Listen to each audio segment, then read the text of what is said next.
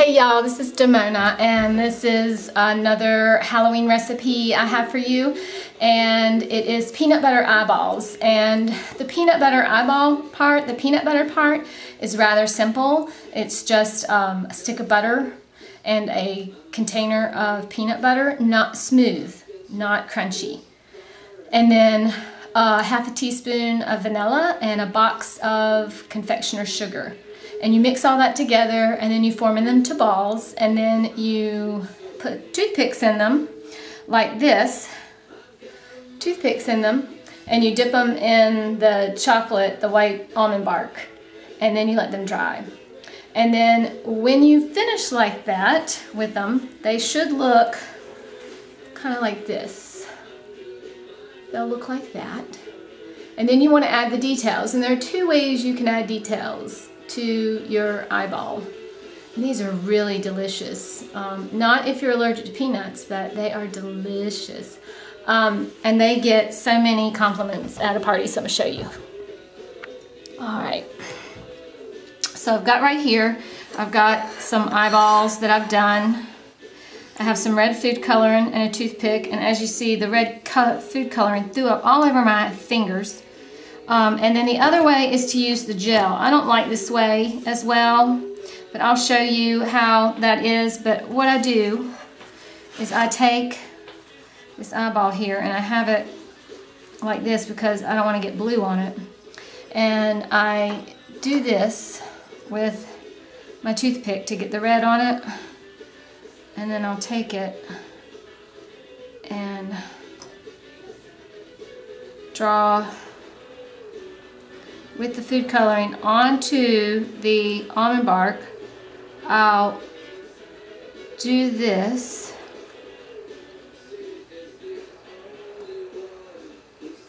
And these are time consuming, but the effect is awesome. So I've got one that looks like that. And then I will do some more. Just to wet it. Oops, I kind of went over.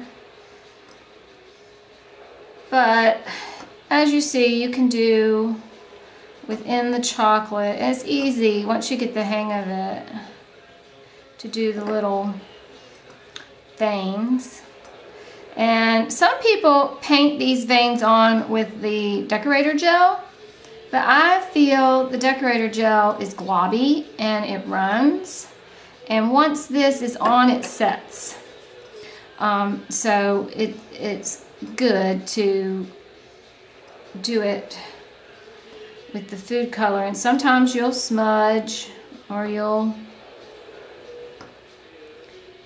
so sometimes, but that's what it is. Imperfection. You want it to not, it can't look perfect because, a bloody eyeball isn't going to look perfect all the time. It's going to look different each time you do it. So I like doing these, and they just have such a good effect. Okay, so you could leave them like this and that'd be just fine.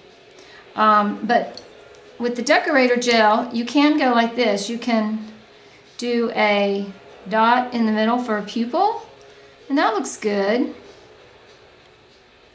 And then you can take your blue. I have blue, green, red, whatever you want, and then make your little iris.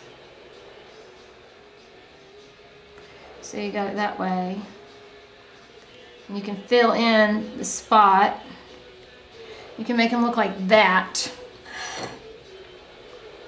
They look really good. Or, this is what I've done in the past, and it's a lot of fun, especially for kids. I stamp it using this food coloring. I stamp it like this, and I'll actually squirt a little bit in there. So when they bite it, they're going to get a thing of food coloring. And I'll do green, and I'll do blue, like that. So you can do them either way, and they look good. So it just depends on how you want to do it. If you want to be a little bit more gaggy and get everybody's teeth and tongues all colorful, or if you want to stay away from food coloring, this is not for you.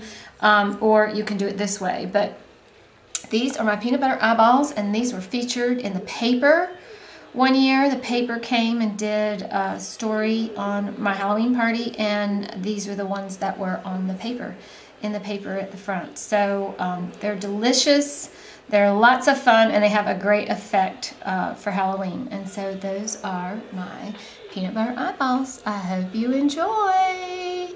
Bye y'all. Happy Halloween.